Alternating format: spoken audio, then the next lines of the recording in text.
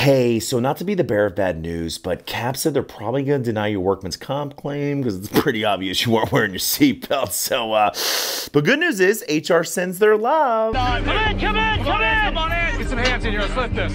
Did you just say lift this truck? This thing weighs like 30 tons. I mean, I've seen your deadlifts. Those half reps ain't going to work here, Cap. He's screaming because it's working! Hang on, Buck. It's just too heavy.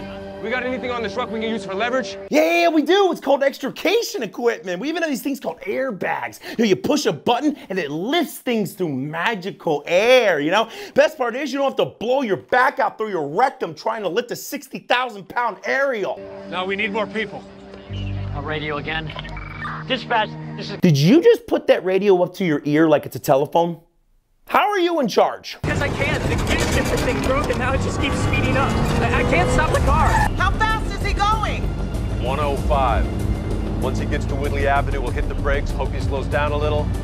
That's where we come in. Let me get this straight. You're gonna have this kid ram into the back of our fire truck doing 75 miles an hour. You ever think about just telling him to turn the car off? Pull the parking brake and hit that truck. What? Hit the truck! Well, I hope you guys are happy. Now we're gonna have to switch into the old backup truck with no AC and the worst suspension on the planet. I can already feel my back hurting now. There'll be an investigation to determine what caused the car to malfunction. I'd call it a loose clutch.